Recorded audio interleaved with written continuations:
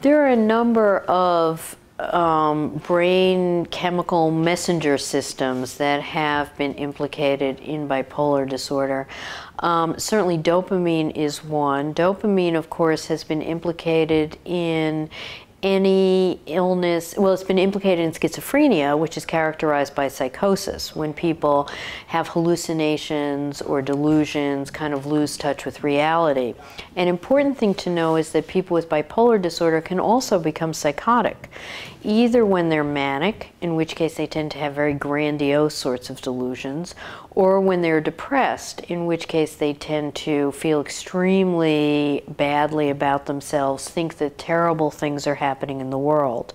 So given that people with bipolar disorder can sometimes become psychotic, it's not surprising that dopamine has also been implicated in bipolar disorder.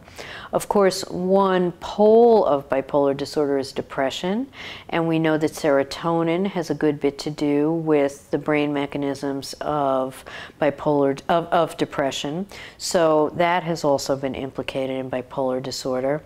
And then recently there's been more interest in glutamate, which is the major excitatory neurotransmitter, the one that makes the neurons fire.